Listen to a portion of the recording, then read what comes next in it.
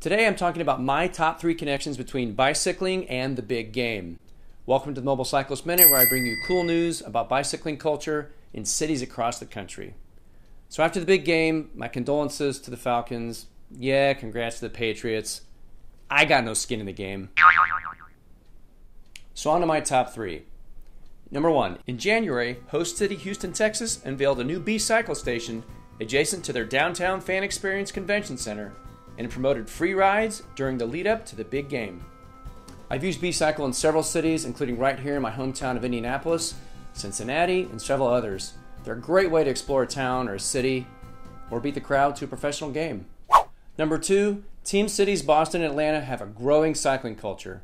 Atlanta's Streets Alive program is hosted annually downtown and has 6,000 participants. And their Walk Bike Thrive program has the city pledging over $1 billion over the next couple of decades, building more walkable, bikeable infrastructure and an amazing network of trails.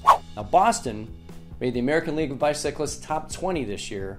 Their Hubway bike sharing system is a huge success. With over 1,700 bikes and 170 stations, something like 4.5 million people have used the system since its inception in 2011. And coming in at number 3, hats off to General Manager of Falcons, Thomas Dimitrioff. He's a huge avid cyclist, has something like 15 bikes, and participates in Atlanta's annual Bike to Work Day and encourages citizens to do just the same. Well, folks, there you have it. There's my top 3 connections between bicycling and the big game.